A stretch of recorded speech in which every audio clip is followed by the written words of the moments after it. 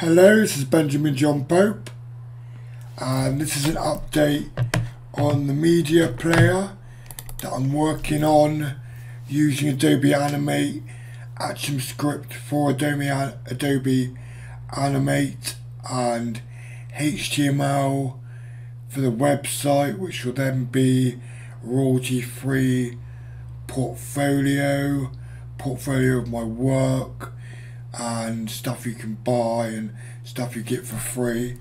But what we're doing is we're having a look at how the media player is being developed and changing from Adobe Flash CS6 to Adobe Animate. Right, let's go straight to it, and we're going to go to the art section of the site. This is still a symbol.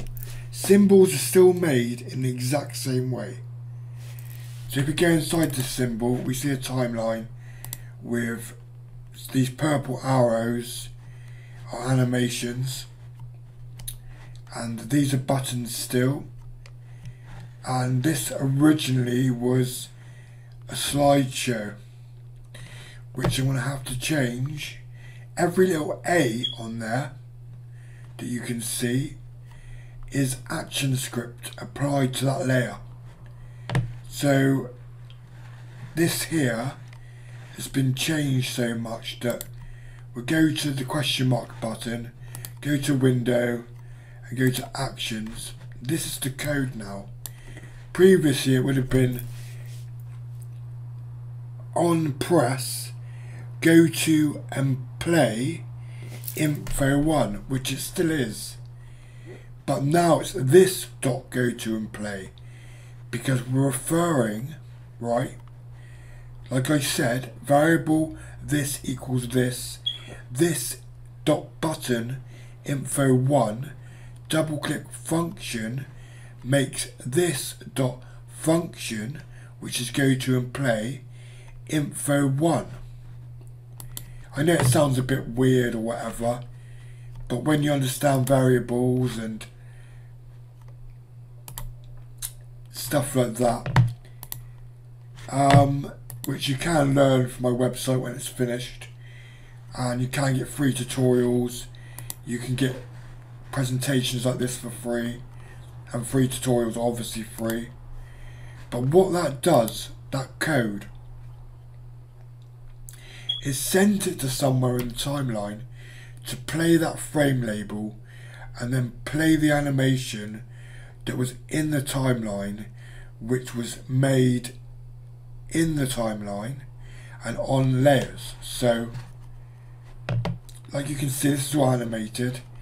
Double click now the artwork, double click the photo and vector, double click the question mark, and there you go, it comes down. Title, a little piece of what it's about, how much it costs. That's just there.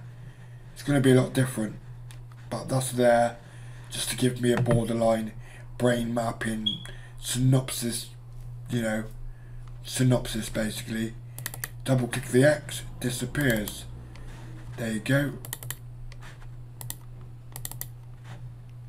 I have to change the animation a bit to keep it static, so when you double click it won't go up and down twice. But that's all working, the animation's working, and that's all I basically wanted to show you. But we can talk a little bit more about Adobe Animate, I think. So at the moment I'm studying a foundation degree in software programming and networking. Next year I get to specialise in software development, and as you can see I know a bit already, but I should be able to make it totally dynamic.